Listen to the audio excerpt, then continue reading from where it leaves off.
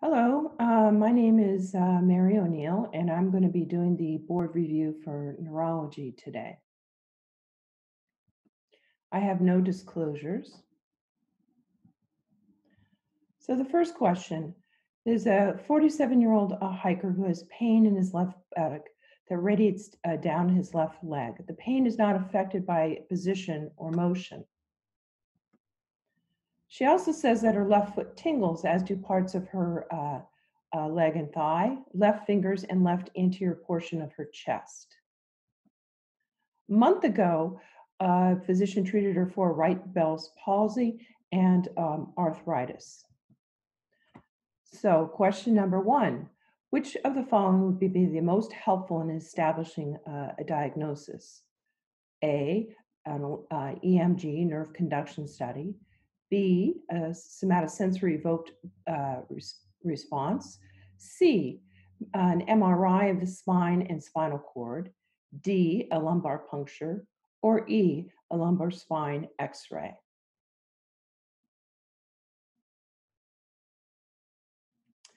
The answer is D.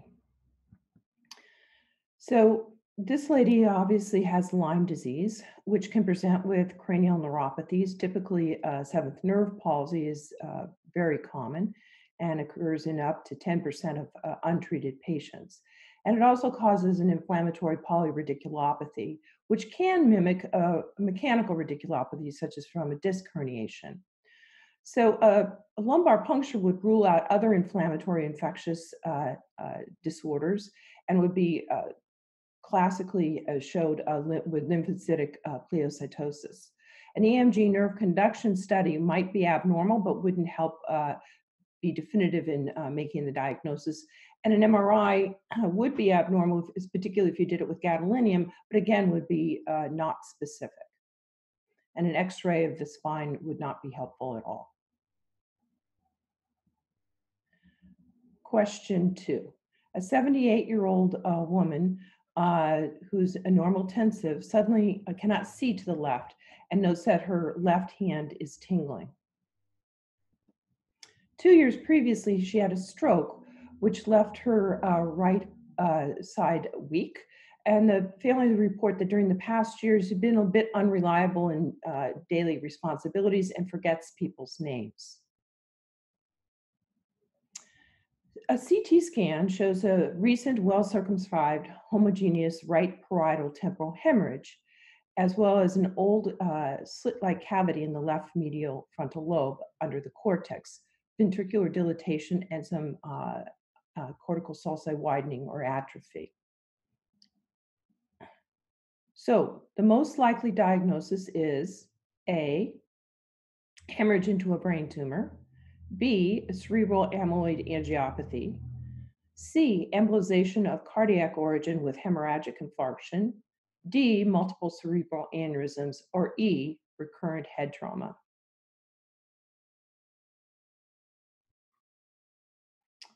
The answer is B, cerebral amyloid angiopathy. So here's a picture of her CT scan where you can see the well-circumscribed hemorrhage. And in the left frontal lobe, there's an area of old slit-like hemorrhage. So her prior stroke that resulted in the right-sided weakness is explained by the left frontal lobe lesion. And this slit-like cavity is often seen as a residual finding after a hemorrhage.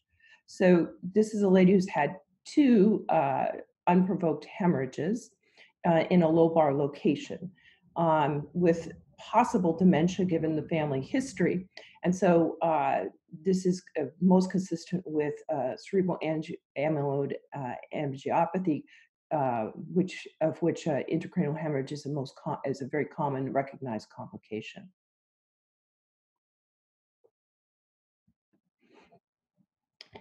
Question three. After skiing, a 27-year-old woman develops pain in the mastoid region that radiates to the left occiput and neck. The next day, she becomes dizzy, staggered, and felt pain in her forehead and eye. On physical exam, she has a normal blood pressure, but she has some abnormal neurologic findings, including decreased pin perception on the left side of the face and right trunk. She has a left Horner syndrome, rotatory nystagmus, weakness of the left palate and pharynx, and clumsiness and incoordination of the left limbs. So the most likely diagnosis is A, embolus to the basilar artery with pontine infarction, B, pontine hemorrhage, C, dissection of the left vertebral artery, D, dissection of the left internal carotid artery, or E, atherosclerotic occlusion of the internal carotid artery.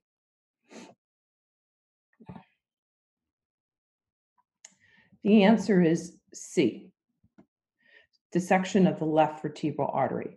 So vertebral artery dissection commonly presents with ipsilateral, occipital, or neck pain, and patients often point to the exact location of the dissection.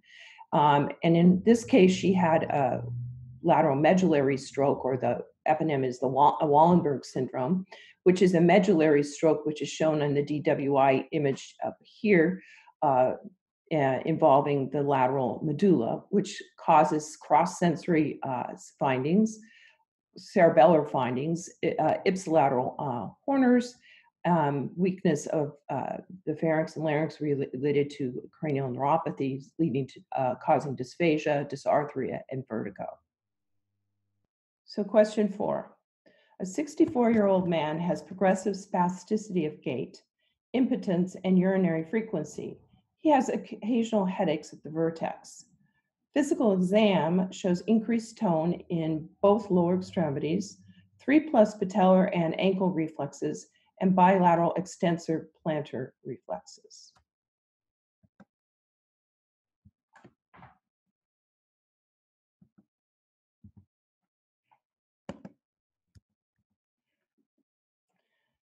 Which of the following is the next best step in his care? 1, A, sending him to physical therapy. B, magnetic resonance imaging of the cervical spine. C, an EMG nerve conduction study. D, CT scan of the lumbar spine. Or E, cerebral angiogram.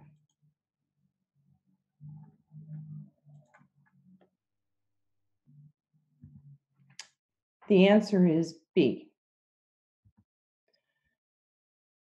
An MRI of the neck is the test of choice to assess this gentleman because he has a cervical myelopathy. Cervical cord compression, as shown in this sagittal MRI, can cause progressive spasticity, sexual dysfunction, and spastic bladder. The most common etiology for this disorder in the elderly is cervical spondylosis. And signs of cervical canal narrowing can be seen on plain films, CT, MRI, or CT myelogram, but an MRI is the best test here. An EMG nerve conduction study is rarely useful, but as it only looks at root problems or peripheral nerve pathology.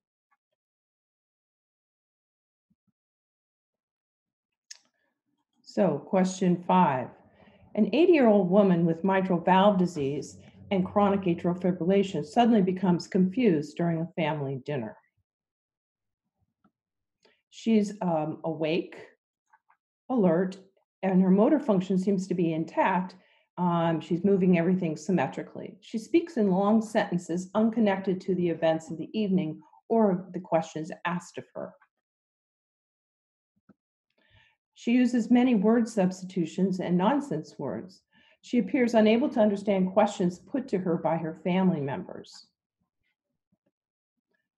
The most likely diagnosis is A, complex partial seizure, B, transient global amnesia, C, a dominant hemisphere stroke, D, non-dominant hemispheric stroke, or E, delirium. The answer is C. This is a dominant hemispheric stroke. She has risk factors with atrial fibrillation and has sudden onset of deficits characteristic of a stroke. Her language is consistent with fluent speech with word substitutions, which we call paraphasia, and nonsense words, neologisms. She has impaired comprehension, and this is sort of a very classic description for Wernicke's aphasia. It localizes to the left hemisphere involving the posterior temporal lobe, which is Wernicke's area. There are no motor deficits because the inferior portion of the middle cerebral artery does not supply the frontal lobe or motor cortex. Sometimes there may be a visual field deficit associated with this, involving the optic radiations.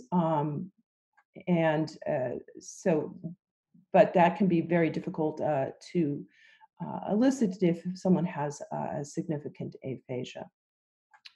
95% of right-handed people will have a dominance of the left hemisphere for language. Question 6. A 48-year-old man comes to his physician complaining of right leg pain and numbness for the past 3 weeks. Pain is in the upper lateral thigh. It's burning and stinging in quality. The pain radiates to the groin and down to the knee. He has a past medical history of obesity and has not seen a doctor for many years. On examination, he's obese, otherwise well-appearing. Strength is full bilaterally. There's decreased sensation in his right lateral thigh to temperature and pinprick. There's also a decreased sensation to pinprick, temperature, and vibration bilaterally in a stocking distribution to the mid-calves on both sides. Reflexes are notable for 1+ knee jerks, no ankle jerks, and bilateral flexor plantar responses. So which is the next best diagnostic test to obtain? A hemoglobin A1C, B, a vitamin B12 level, C, an EMG nerve conduction study, D, an MRI of the lumbar spine, or E, a CT scan of the pelvis. The answer is A. So this gentleman has what we would call myalgia paresthetica, this is really a neuropathy that affects the lateral femorocutaneous nerve. A nerve is often compressed by tight clothing. It can also be associated with weight gain, where compression at the groin. Also, significant weight loss can cause this condition, presumably by decreasing the fat padding around the nerve. The diagnosis is a clinical one by finding the typical sensory loss as demonstrated here, which respects the midline with normal motor function. It is very common in patients with diabetes. And in this patient, he has a peripheral neuropathy as well, likely related to undiagnosed diabetes. A B12 deficiency causes a myelopathy as well as a neuropathy, and it would not present as in this case. Okay, question 7. 10 days ago, a 22-year-old man had an inoculation of tetanus toxoid in his right arm after removal of a splinter. He now has severe pain in his right shoulder and arm, as well as paresthesias in his right hand. On physical exam, he has severe weakness of muscles around the right shoulder girdle and absence of a right biceps reflex. Passive movement of the shoulder is normal. Sensory exam is normal, and other reflexes in the arms and the legs are normal. The most likely diagnosis is A, a brachial neuritis, B, a herniated C7 disc, C, epidural cervical spinal abscess, D, a cervical spine tumor, or E, a rotator cuff injury. The answer is A, brachial neuritis. This is called a Parsonage-Turner syndrome, is characterized by inflammation of the brachial plexus, typically coming on after immunization. It presents with severe shoulder pain And then after the pain starts to improve, there's generally weakness, particularly in the upper plexus, that is deltoid and periscapular muscles. It can occur in an idiopathic fashion, but it also can be autoimmune and triggered by immunization, as in this case. Typically, there's a good recovery. Treatment is supportive. There's no role for steroids or other immunosuppression. A C7 disc would not cause weakness in the distribution, as in this case, and it would cause a weakness in the triceps and wrist extensors, but it wouldn't cause a dropped biceps reflex or proximal shoulder weakness. Question 8. 60-year-old man with a long history of back pain recently began feeling weakness and tingling in his legs when he walks more than half a block. The symptoms disappear when he sits. He has no symptoms when he does bicycling-like exercises supine on his bed, even after 30 minutes. Except for an absent left ankle jerk, his neurologic exam is normal. Foot and femoral pulses are also normal. The most likely diagnosis is A, aortic atherosclerosis with claudication, B, a polyneuropathy, C, a disc herniation at L5, D, lumbar spinal stenosis, or E, cervical spondylitic myelopathy. The answer is D. So this is a great history for what we call neurogenic claudication. So lumbar stenosis can be asymptomatic, but is often associated with low back pain and causes signs and symptoms of focal nerve root compression, or can give rise, in this case, to neurogenic claudication, which is pain and discomfort in the low back, buttock, and legs that occurs only after walking and is relieved with sitting. Relief of the symptoms when you're flexed is typical, which is why it's easier to walk up a hill rather than downhill, and forms the basis of what we described as the bicycle test. So because you should be able to perform well with the spine flexed and have more difficulty with being in the upright or erect position. Patient with vascular claudication would not be different in a patient with vascular claudication. And again, he had normal vascular pulses. So question 9. A previously healthy man is found unconscious in his apartment, and there's no evidence of trauma. On examination, he is responsive to voice and painful stimulus, but there's no evidence of any meningeal irritation. Pupils are 3 millimeters and unreactive. There is no inducible eye movements by the oculocephalics or Dahl's maneuver, or even with irrigation of the tympanic membrane with ice water.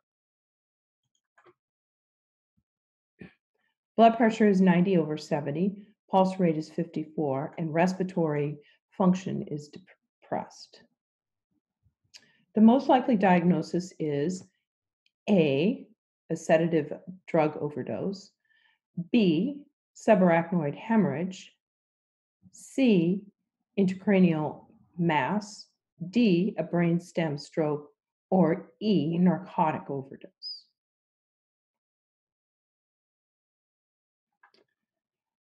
The answer is E, narcotic overdose. So the clues are that he has small pupils and a depressed respiratory rate. So a patient with impaired brainstem function it certainly can happen after a temporary drug overdose. Both sedative and narcotic overdose can lead to absent oculocephalic and ocular vestibular reflexes. The pupils wouldn't be small, though, in a sedative drug overdose.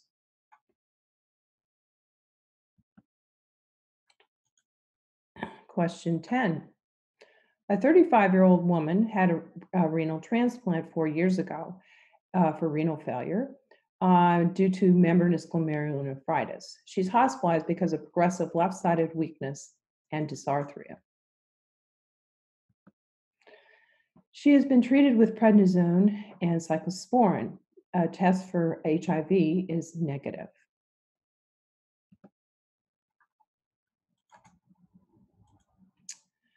MRI of her brain shows in the right frontal lobe a focal abnormal signal that spares the cortical gray matter, as shown here.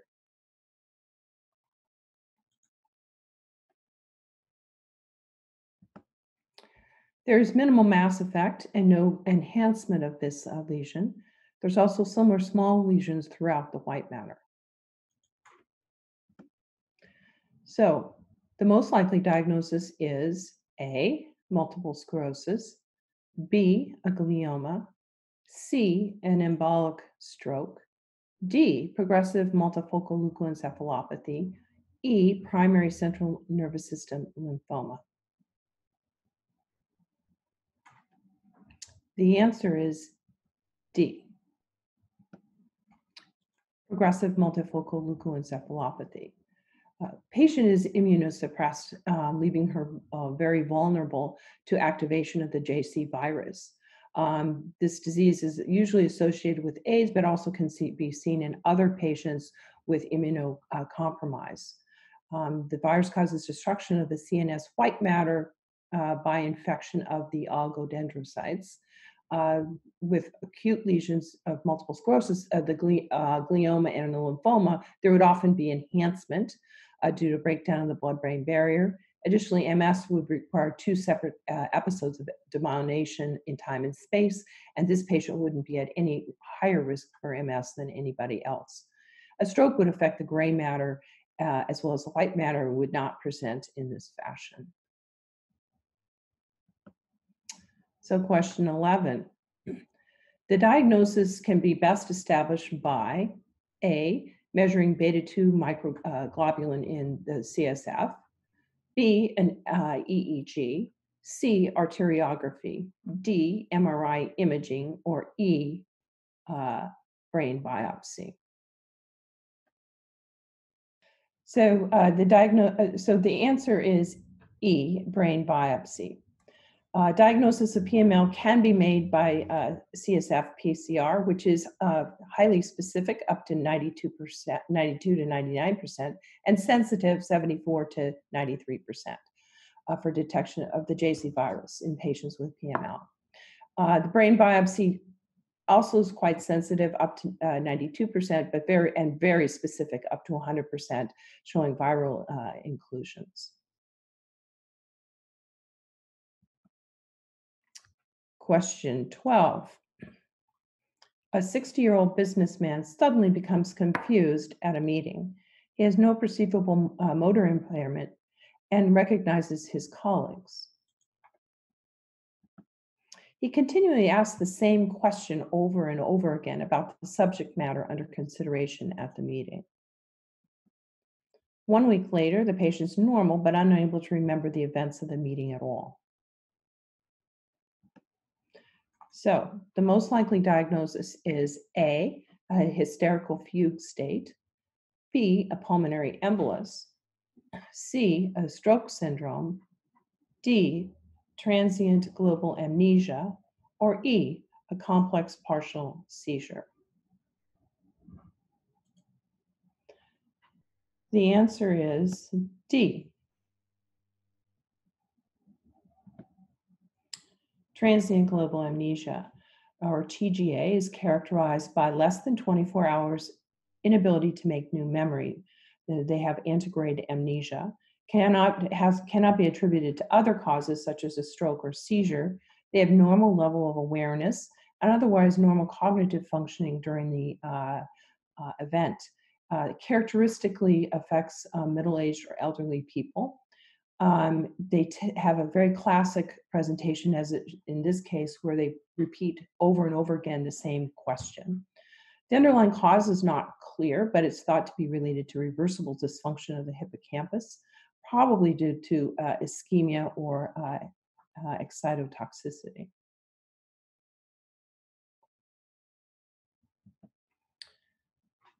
Question 13. 4 years after having a lumpectomy and radiation treatment for breast carcinoma, a 45-year-old woman develops pain and weakness of her left leg that spreads over a week to involve her right leg. She has low back pain in the mid-thorax and a circumferential band-like sensation. In the past day, she's become incontinent of urine after brief urgency, and genitalia are numb. She weighs 160 kilos. Reflexes are 3 plus with unsustained ankle and knee clonus.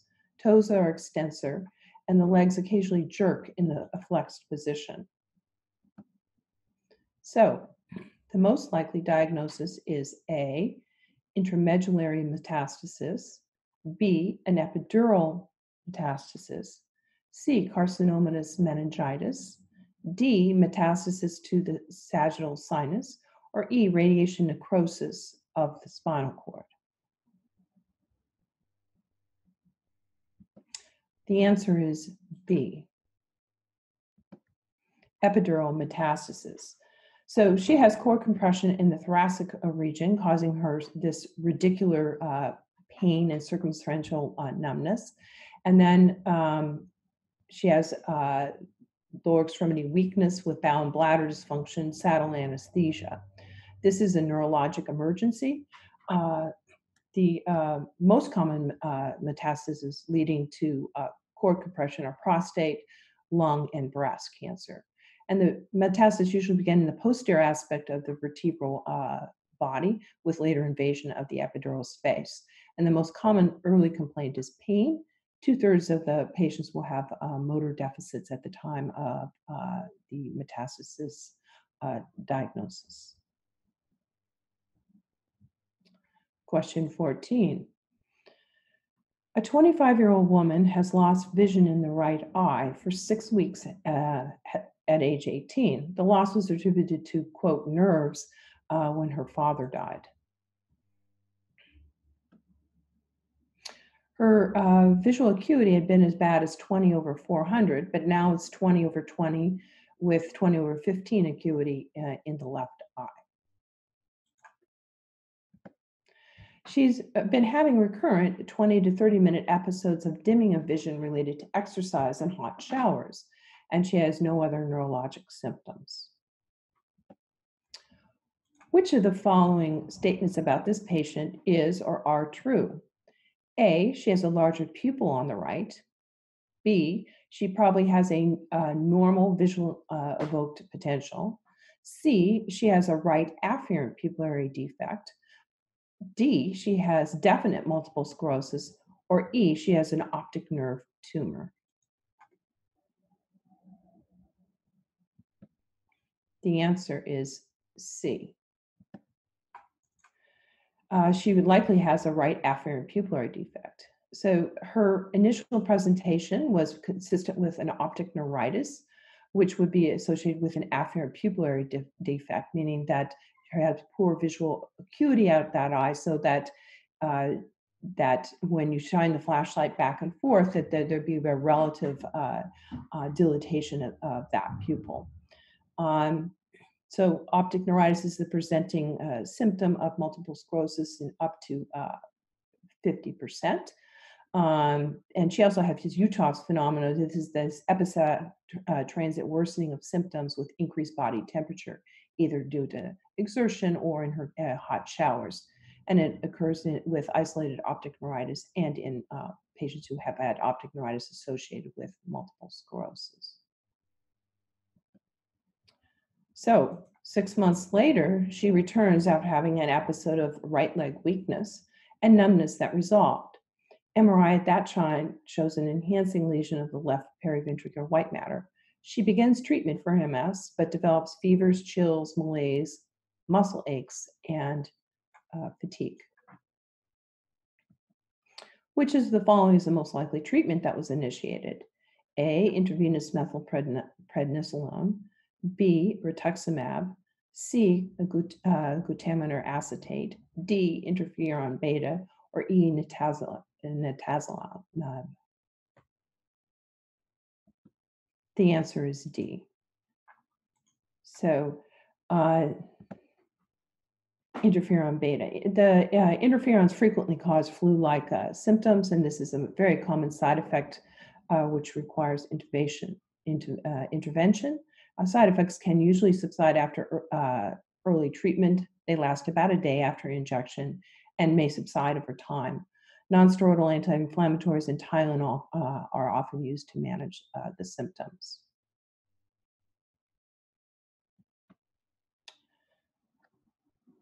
Question 15. 60-year-old mechanic fractures his left tibia. 2 weeks later, he develops severe constant aching in his leg. The leg becomes pale with some cyanotic mottling. He feels cold and sweaty, and movement is limited. Toenails are brittle and short. So the most likely diagnosis is A, tarsal tunnel syndrome, B, occlusion of the tibial artery, C, as psychophysiologic disorder, D, complex regional pain syndrome, or E, a dermophyte infection. The answer is D.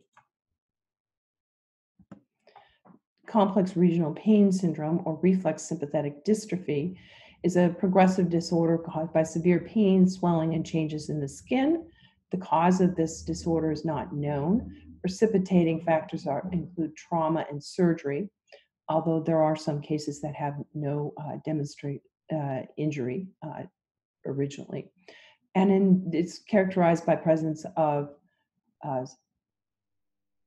noxious event causing some sort of immobilization or nerve injury, continued pain, allodynia, that is perception of pain to something that should not be painful, hyperalgesia, and evidence at the time of sometime during the course of edema, changes in blood supply or abnormal pseudomotor activity in the area of the pain.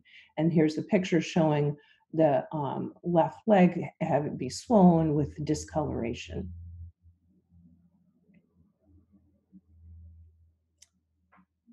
All right, good luck.